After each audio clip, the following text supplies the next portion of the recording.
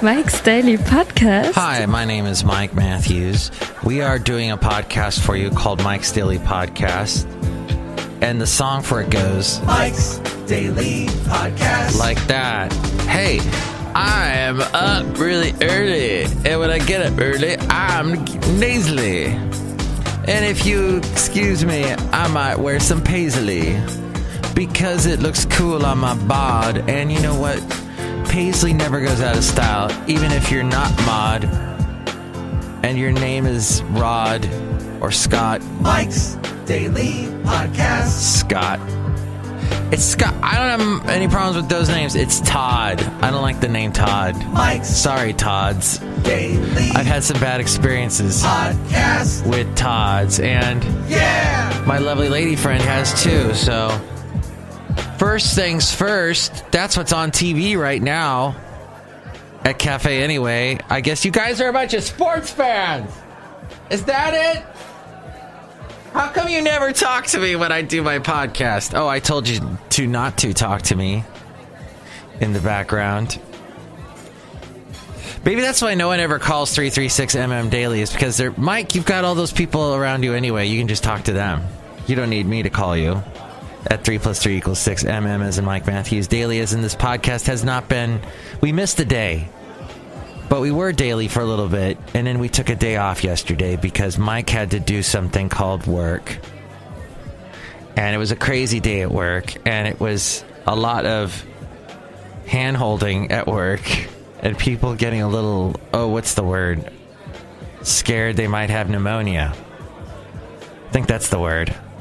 Because I guess it's going around, the pneumonia. Have you... Oh, what the snap? No way. Somebody that I work with at another place is leaving. And they've...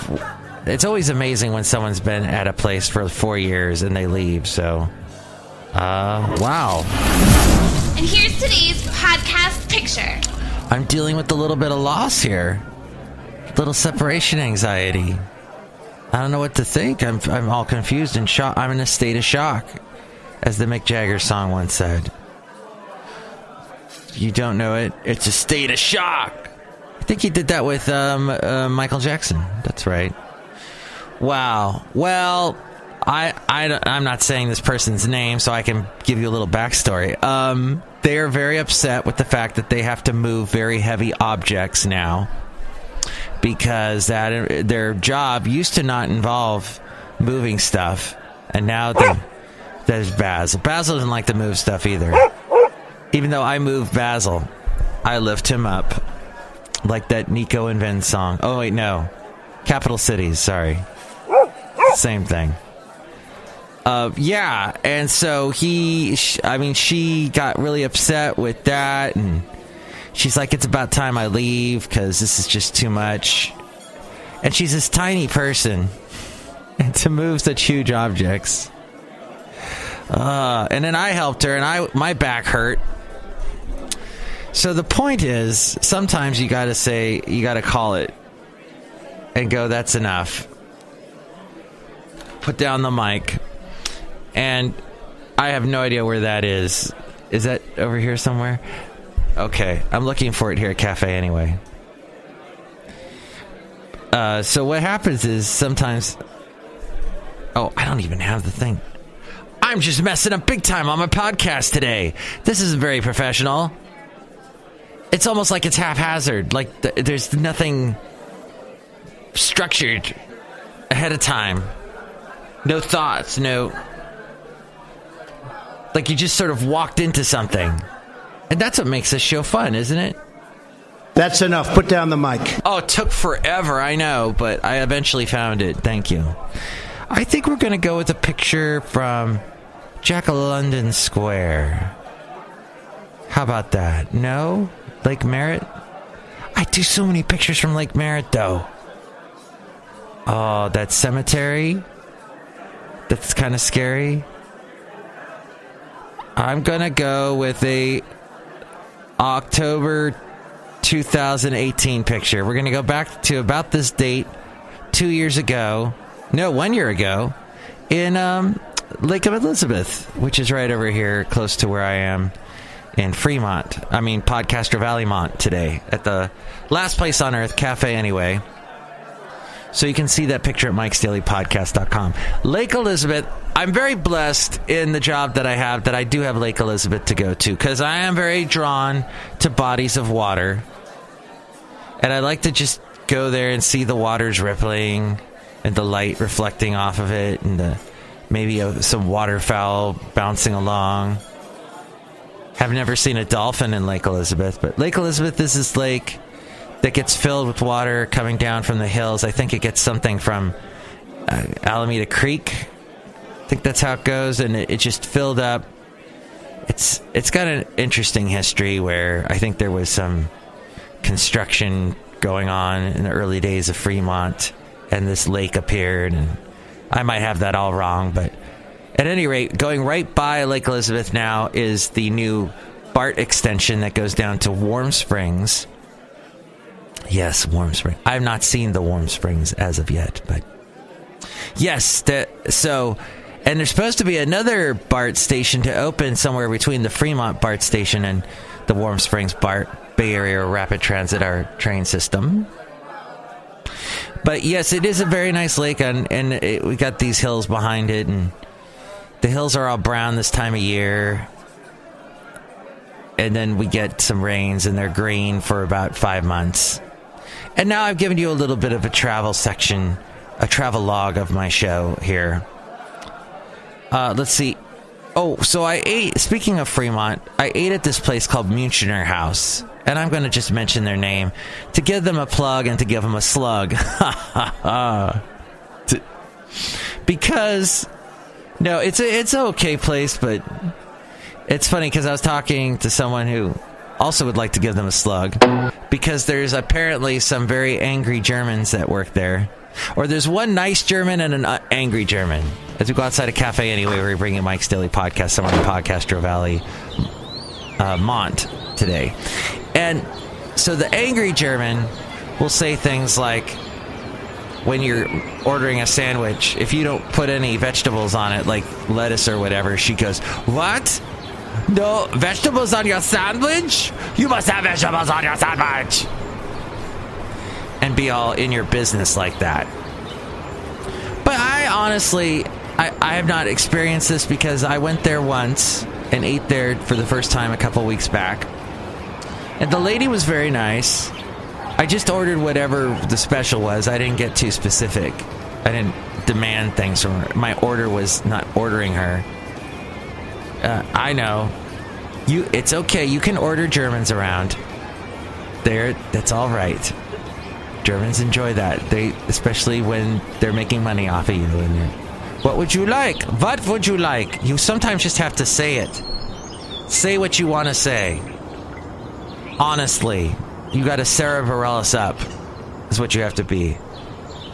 And I think we, in our society, use a lot of honestly. We start off a lot of sentences by going honestly, comma, and then we say it.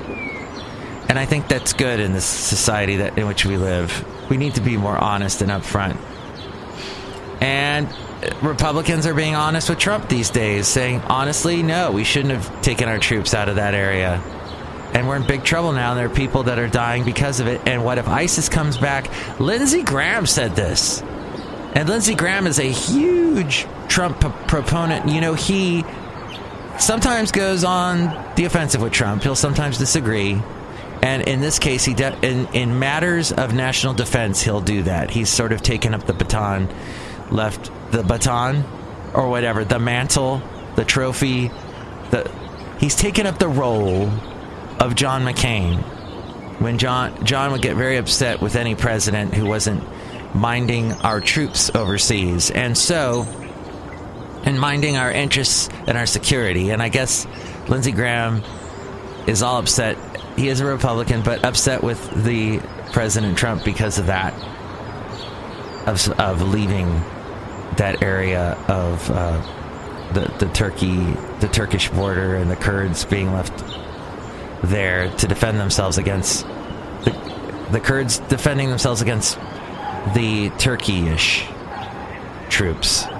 God, I went so far trying not to sound stupid, and I just blew it. Oh well. Hey, sometimes you gotta go.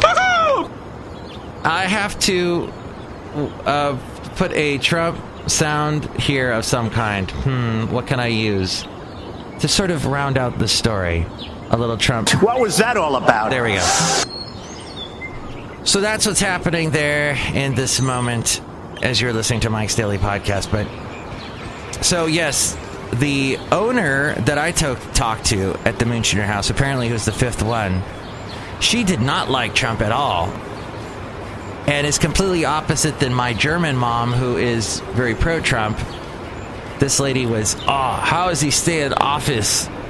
I don't understand. This is crazy. The United States. But look who else is out here at Cafe Anyway, where we bring you Mike's Daily Podcast somewhere in Podcaster Valentino today. Hi, Mike. It's Benita, the rodeo queen. How y'all doing? And I brought my horse Dilly today. Oh, Millie. Good horsey. That's a disgruntled fiddle player telling you what.